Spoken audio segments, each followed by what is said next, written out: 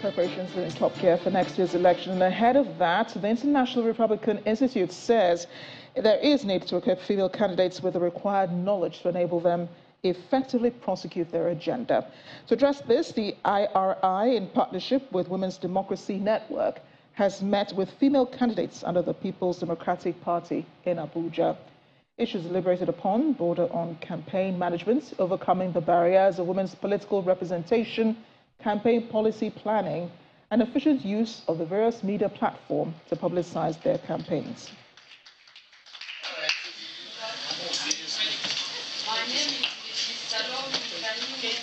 and every other person in the house. My name is Dr.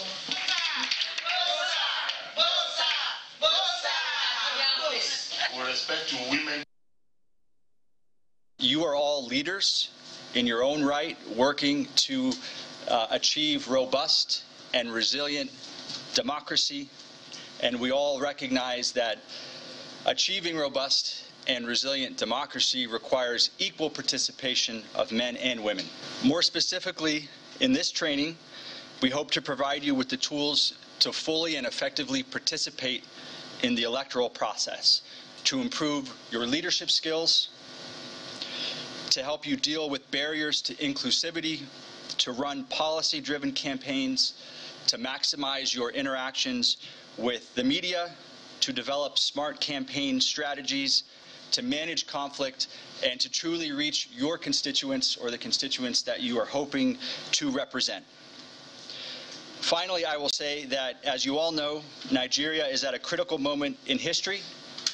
There are great opportunities ahead of us. There are also great risks. Our mission here is to support the people, the society, and the government of Nigeria in deepening democracy and achieving good governance. And that's important because it not only affects Nigerians and Nigeria, but will have impacts far beyond Nigeria's borders. You have a critical role to play in this effort, not just in breaking barriers to political inclusion, but also in improving the professionalism of the entire process.